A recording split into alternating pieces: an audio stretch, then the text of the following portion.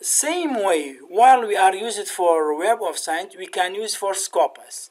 For Scopus, you can export as a CSV file, and Scopus limited for 2000 documents per one time.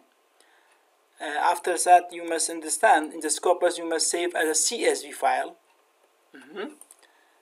Then come back to the VOSViewer software, create base map bibliographic data. Option number 2, create map based on bibliographic data, as explained before for Web of Science, the same for Scopus.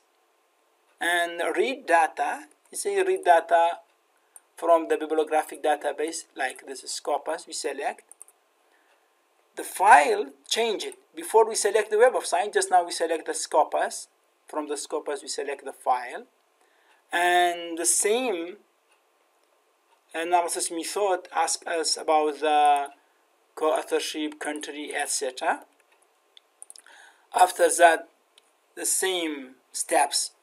We see there is a selected country, and we see the result. Bibliometric analysis, we see the map by VOSViewer. And the same way, it means if you have a Scopus or if you have the Web of Science, the same, we can make the steps to analyze.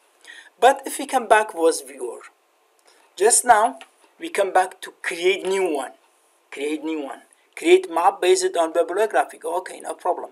Select read data from bibliographic database file. Okay, we select the Web of Science, same file, no problem. We select the same file. Okay, same.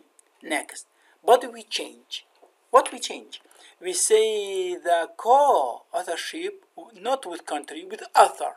Okay, or with organization. We say with author. Okay, you say with author. Okay, next. You say the minimum number of document of an author. Every author, minimum number 5, minimum number of citation 0. So of this 5 meet the threshold. You see, 5 of them have the number of authors we selected. We select. This is a 5 authors have this query applied on it. Have a document, have a citation, and have the link strength. So it means if you make the same data, you can analyze as a co-cure for citation, coupling, co-citation, anything you can every time you analysis. But I selected country, so I saw this result. If we have a file we need to open, we must select open file, and we select the VOSViewer map. We must go back to the map.